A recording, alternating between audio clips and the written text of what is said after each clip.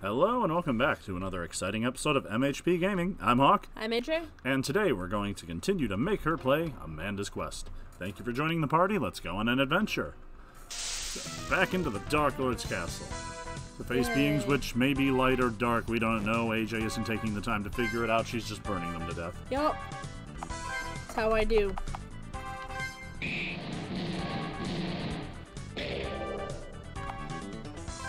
Everyone's had their pee breaks and is ready to go? I might need to pull over again. Okay. Should've gone when I asked you to. Oh.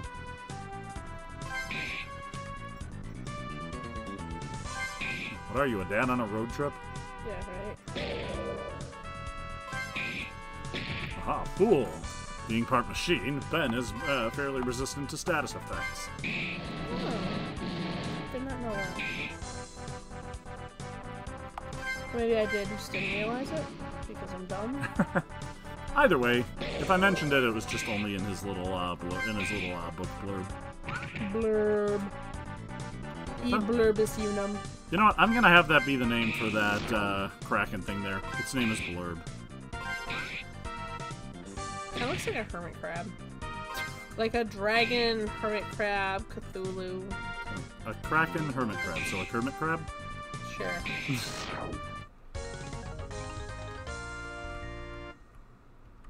My god, I'm just jumping the levels. That you are. How's your money? Yes. Yeah, see, this is where the money starts rolling in. Found the wall. There's a wall there.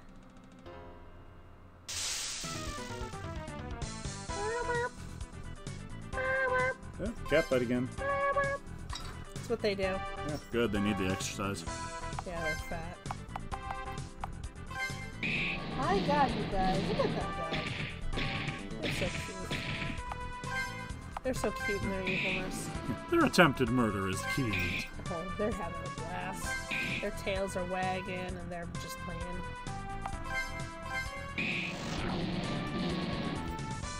If there's no ears laid back and no abundance of hissing, then I'm not worrying about it.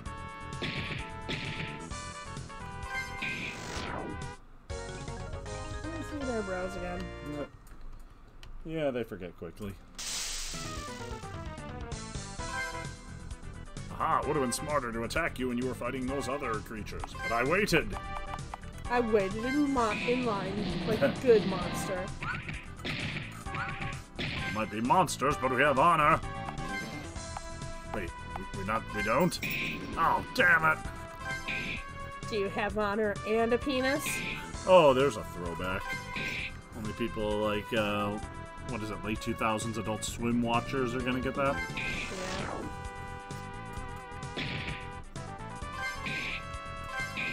Remember my sister had that one friend who claimed his girlfriend dumped him because he watches it? Like, that was the excuse she gave, or like the excuse he said she gave. What? I don't think I ever heard about this. Yeah. Oh my god. I'm sorry? But yeah, we legit had that happen, was some dude claimed that his girlfriend dumped him because he watched Shin-chan. I honestly do not remember that. Too bad, that was actually a funny show. It was hilarious. I was not expecting that going in. I was expecting like something stupid like that Milk-chan thing. Oh god. Like, who greenlights this stuff? Seriously. If you look over 90% of the stuff that comes out on Adult Swim, you've gotta wonder how the person that greenlights things there still has a job. And certain different types of humor apply to different people. Well, yeah, but some humor is just bad, and that's most of the Adult Swim stuff. Some of it I liked. I'm not saying there wasn't any to like. You didn't like any of the things that I did. Well, you liked Aqua Teen Hunger Force. The first couple seasons were funny. I do not think they're even muster. I didn't laugh once at that. And you liked Archer. I don't like Archer. Hey, Archer's funny. Now, the Venture Brothers. When are they going to bring back the next? Bring us another season I didn't of like that? the Venture Brothers either. You never even tried the Venture Brothers. It looked annoying. You know what, the first season, the animation was a little choppy, and you didn't actually know that they were going to have a good story rolling, so I could see why that wouldn't hook you in. Yeah. To be honest, even I were like, even the first season, even I was kind of meh on. But then, like, after season 2, they really started making the story work, bringing back plot points, and building to something. And that was when it started getting good. I find Lupin the Third. Mithril found. Yay. Oh yeah, everybody loves Lupin. I didn't. I don't love Lupin.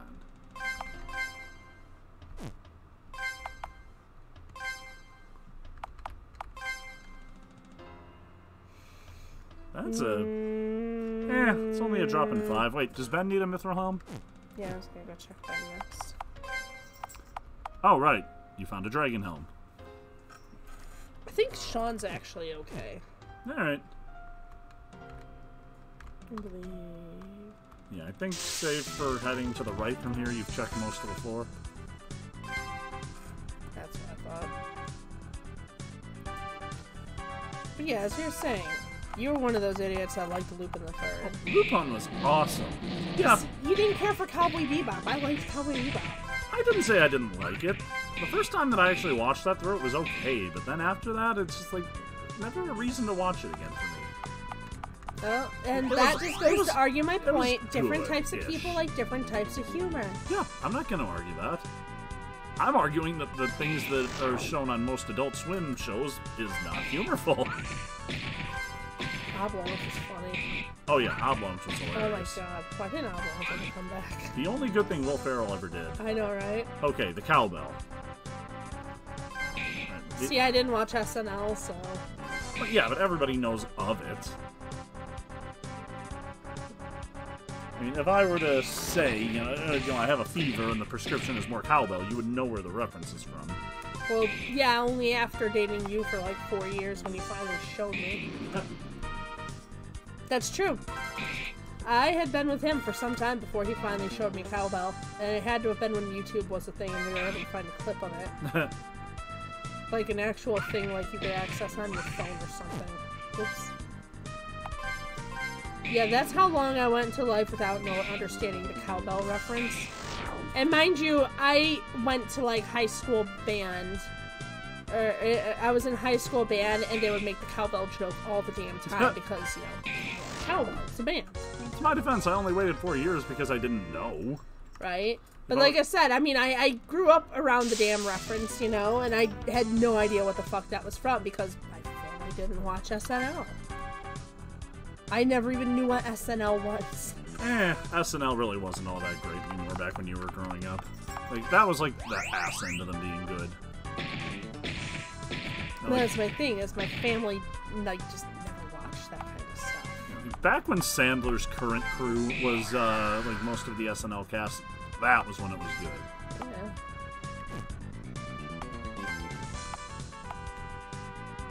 And to this day, I'm still not entirely sure if that time Chris Farley went into the table, if that was real or staged. Yeah. If you look, the looks on a couple people's faces when he plants into that table and it crushes under him, and it did not look like just, you know, a stage breakaway table. I still wonder to this day if that was real. It And probably was. it looked like the girl there was about to jump up and help him, and then she realized, shit, we're on live TV. Yeah, that's kind of how it's, the thing with improv is not breaking it. Well, that's not quite improv, but... It wasn't yeah. fully improv, but, like, it was, but it wasn't.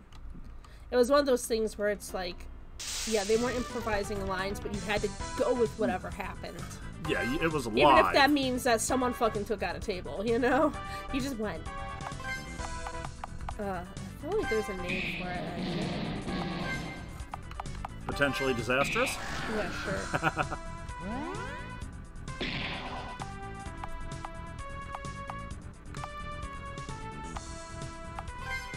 Getting confused at what I'm doing here.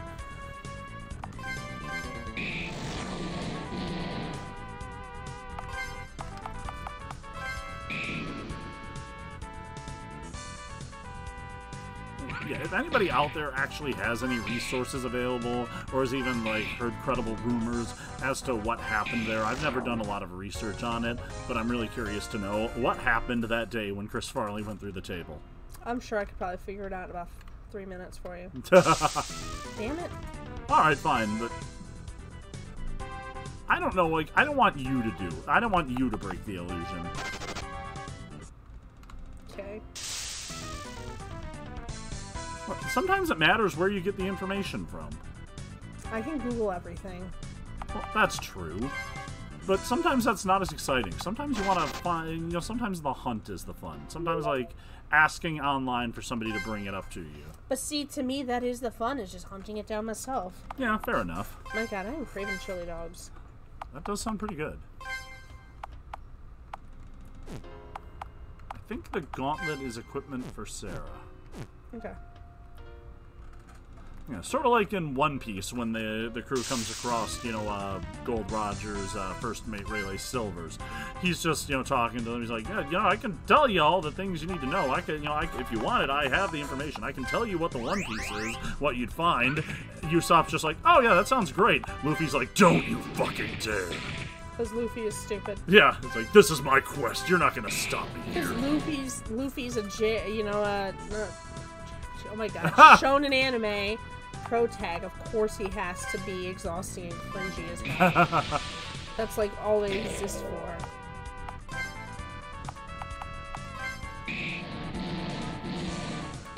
I kind of miss the shonen, like, MCs, like Yusuke, okay? The shonens that broke the mold, like Yusuke Urameshi. Yes. You know, like Goku healing his enemies, and, you know, Luffy being Luffy, and just... Oh, Luffy with, Goku with Moro. My god. There was times that Goku was the worst thing about Dragon Ball. I'm not even kidding, okay? Like, Dragon Ball, I'm neither here nor there for it. Like, I'll watch... Alright, I will not watch the original Dragon Ball. Like, I just don't have time for that shit. I'll watch Kai, because they took all the boring crap out. What about Dragon Ball Z? Well, that's... Okay, Z. Fine.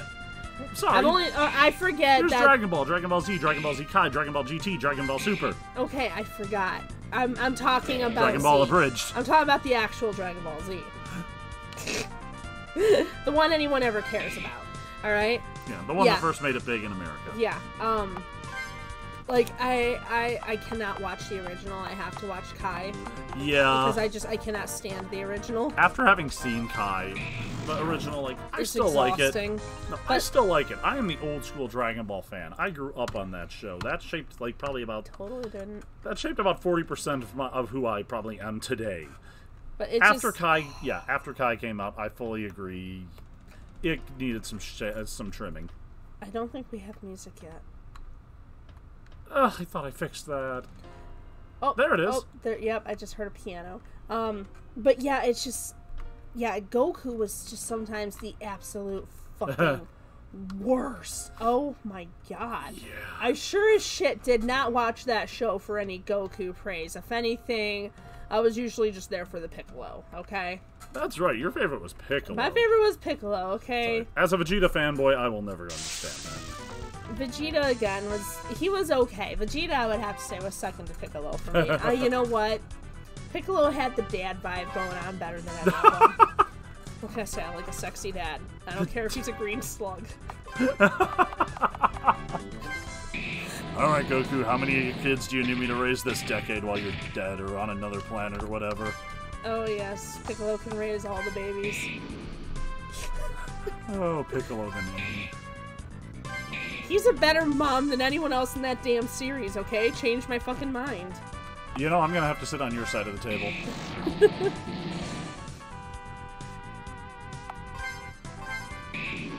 Okay, no one would dare bully one of his surrogate kids. Don't you dare talk to me or my child ever again! Oh my god. That was pretty much Piccolo with, oh god, how did I forget his name? Nappa. Yeah. Well, I love how, you know, Goku puts Gohan in that situation with Cell where he's obviously in way over his head and Goku's like, nah, it's fine. And Piccolo's like, you are going to kill your fucking child, you dumbass. Oh no, everybody's just like, your child will die. And then the Earth will die. And then like, further beyond that will die. And Goku's like, it's no biggie. And then it quickly became a biggie and he's like, oh shit, I gotta fix this, oh, I can't fix this. Like I said, Goku was usually the worst thing about that series. You know, the longer the series goes on, especially now that Super is a thing, the longer it goes on, the more Goku kind of becomes a parody of himself. You know what's funny is about Goku? I don't even hear him in the Sean Schemmel voice. Oh yeah, Masako. One. Yeah. Yup. At this point, when I think of Goku, that's the voice I hear because he's just not fucking annoying. I think almost everybody who's seen Abridged thinks of him with that voice now, just because it fits so well. Yeah. I'll have a heat app. Muffin button?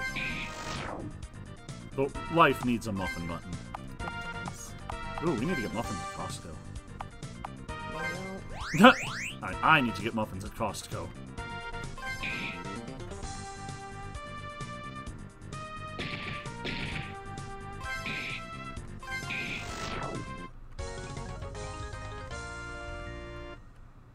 Yay, mana water. Mana water. Mana. I'm never gonna not do that. A jellyfish? This is a weird assortment of enemies. And they're all flying. Oh, good for them. Ooh.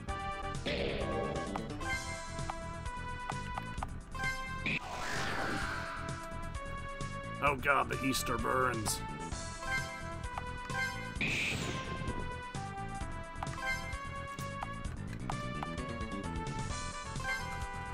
One massive attack. Ooh, Luke.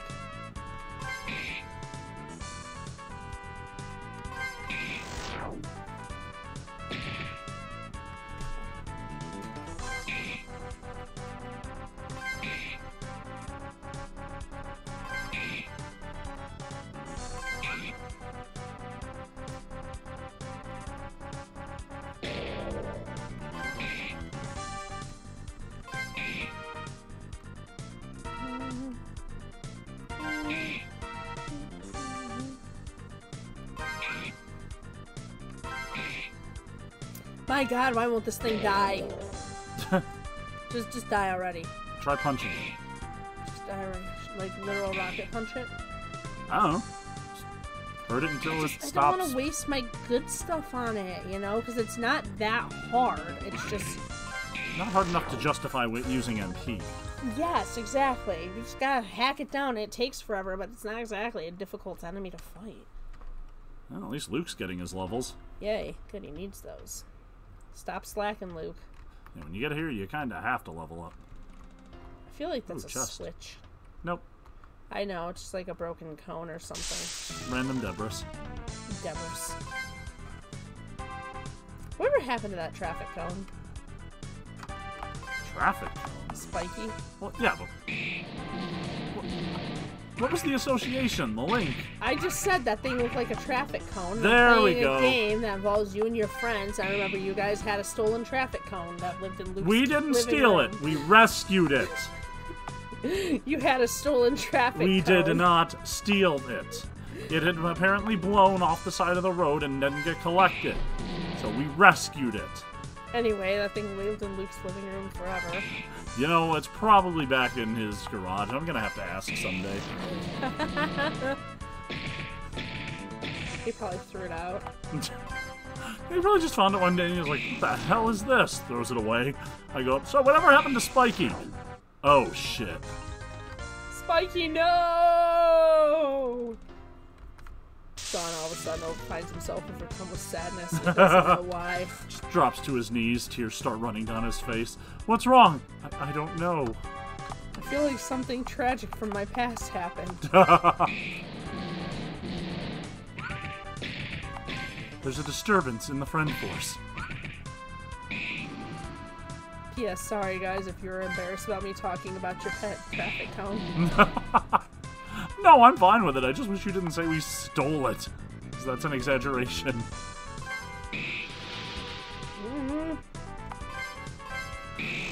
And dang it, they deserved it for how that city treated us. If you're gonna call your town Hot Springs, you need to have some hot springs. Oh, that's where you stole it from? No, we liberated it. We rescued it from a ditch. How do you know someone wasn't gonna come back for it? Would you? I don't know. I'm not a construction worker. Exactly. So the town pissed you off, so you stole their traffic cone? Liberated. Yo, someone's gonna watch this and come for you now. Why do you think I'm stressing we didn't steal it?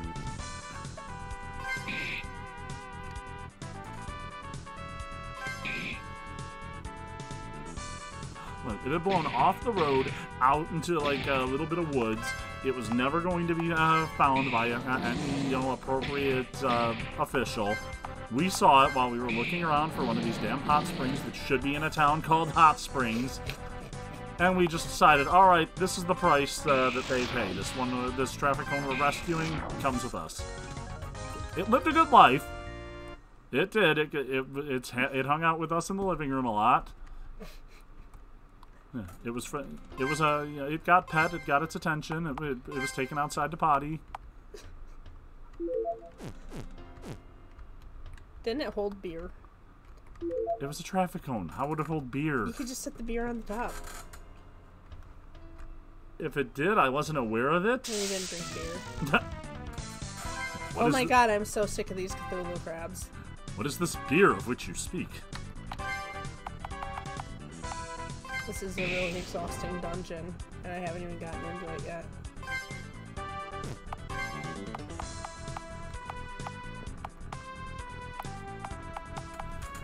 Now I'm just worried we're gonna get a comment on this. Oh, hey, I actually work in Hot Springs. That was my job to go back and find that missing traffic cone on one day. I'd spent hours out there looking for it. I was wondering where it ended up.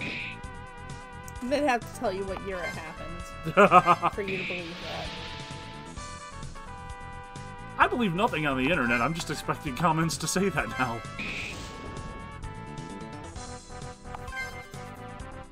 Oh, I'm sure if it still exists, you can mail it back. We'll just put it in an envelope. Squeeze it into one of those flat rate boxes. Just write an address on the side. Throw it in a mail bin.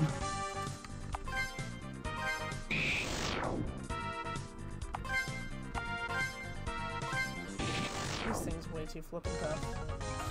Yeah, it's the final boss area. There's gonna be... Ooh, ancient machine part found. Ooh, what do I do with those again?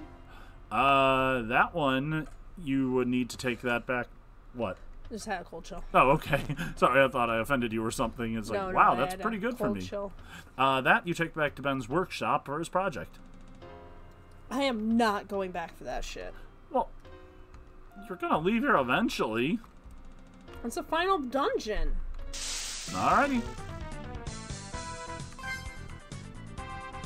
Alright, I need to explore a little more, so fuck these fights. That's fair. Like, I just want to walk around in peace so I can figure out where the hell I'm going. Again, that's my problem with really high encounter rates like this, is it just knocks me off my bearings. I can't even focus on where the hell I'm going and exploring the dungeon and finding it out, because I keep getting interrupted by fights. Like, it's just like, it's like hitting a brick wall. You just can't build that map in your head. It's like a brick wall for my brain every single time. So that's why I absolutely hate obscenely high encounters in dungeons. And part of it is because eventually I just get a little done with the fights, but the other part is just because it's just so intrusive to my thought process. Yeah. Sorry about that. I can probably make it a little, the encounter rate a little lower in here, but this is the lowest in the game. No, I know. And it's the final boss area. I mean, I wanted it to be a bit of a challenge. Yeah, I don't have a problem with the challenge at all. It's just, it's hard for me to find my bearings, especially in these types of, like, dungeons that are very open and cavernous, when I keep getting my thought process interrupted. Yeah, also kind of my fault, considering I just didn't feel like building dungeons. I took the lazy way out. Woo! There's a storm front moving in. Yeah. I usually feel that in the form of a headache. Well, now you feel it in a body ache. Yeah.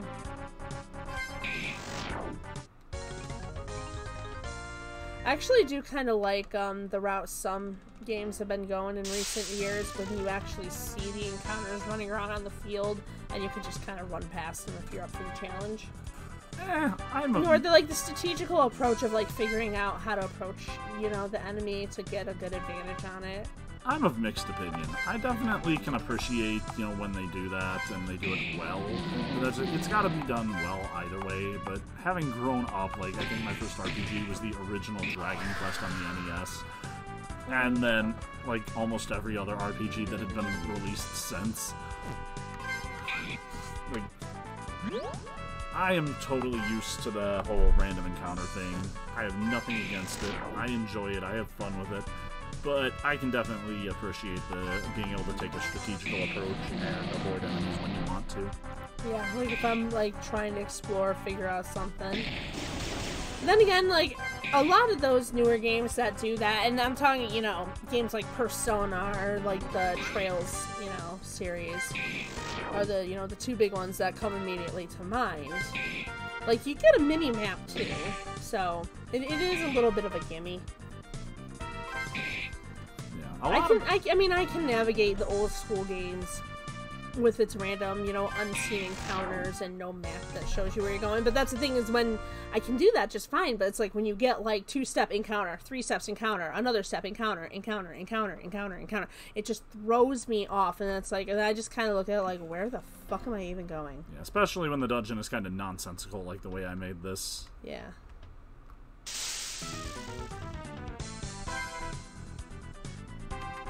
Yeah, I can see why it's hard to just keep a mental image of these. Even I don't remember what these places look like. Mm-hmm. You made the game. You're the dev. Technically, the game made the dungeons. I just filled them. Should play with RPG Maker a little bit. Try and work on that game. Sounds like a fun idea. And then figure out how to put it out for other people to play it. You know, I think you can just put it up on Steam.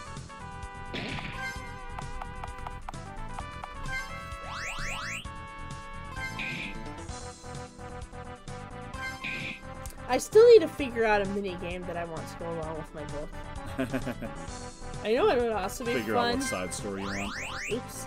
That's supposed to be attack. That was a good idea, though. Everybody needed it. Yeah? Take a win.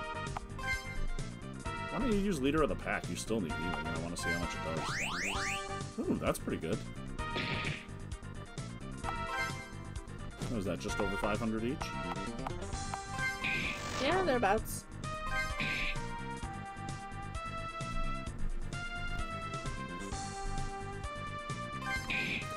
No, I was gonna say, I could, make like a little side story or side quest like game or something for my book, or I can just do a video game retelling of my whole damn novel, because...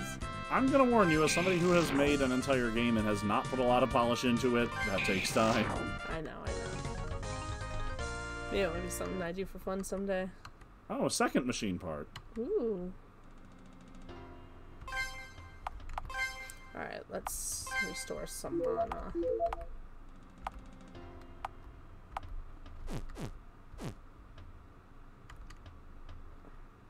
There's some white powdery rocks spread over the floor. That doesn't seem too dangerous, but let's not take chances. I went all the way over there and it's not cocaine. Damn it. Hey Jay, always depressed, it's not cocaine. I expected cocaine, damn it.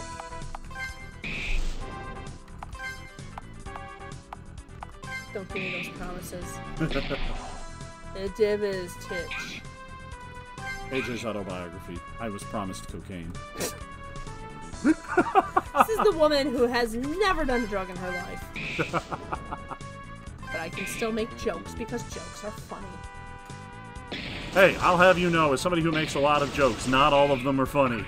I know, I'm pretty sure I'll get someone, well, so-and-so that I know died of a cocaine overdose. I'm very sorry for your loss, but I can still make funny jokes. We can't go through life getting pissy over every little thing, okay? That's how we get in this current situations we're in now with the world. Right? Let things be funny. Laugh. Ha ha. Offensive joke. Dark humor. Sometimes you just need it. Moving on. Yeah. Alright, I saw stairs down here. Yep. It was an upstairs, I think. Yeah, dark humor. It's nice, but it's also like food. Not everybody gets it. Pretty much. That really is a great meme. It is. I don't get it.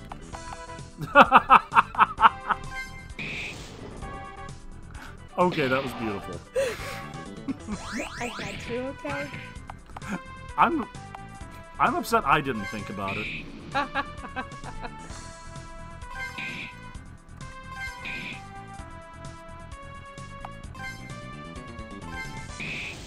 Man, you know it's a final dungeon when you're fighting Lucifer. That's Lucifer? I don't know, maybe. Hey, Lucy. Why does everyone call me that? And a lot of people say they love me. It's very confusing.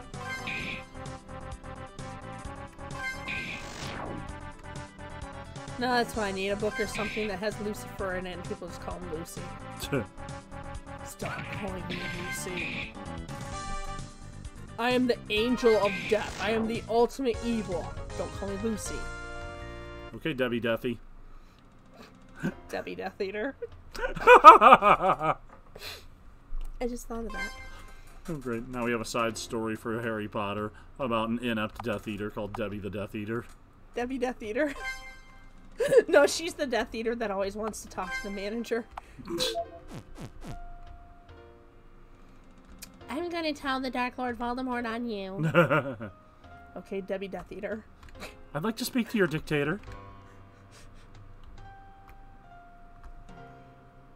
Ah! What was that scream for? I don't like that. That thing there, I don't like it. Wait, this didn't restore me? Yeah, it did. Oh, it did? Okay. Oh, yep, okay. Alright, so, want to call it there then? Yeah, I guess this is a good spot to call it. Alright, boss fight, it appears. Not spoiling anything next episode. Thank you for joining us for another episode of MHP Gaming. Like, comment, and subscribe as you see fit. Check our description down below to find our Discord. Head there to make suggestions for games you want to see us make each other play. Other than that, see ya!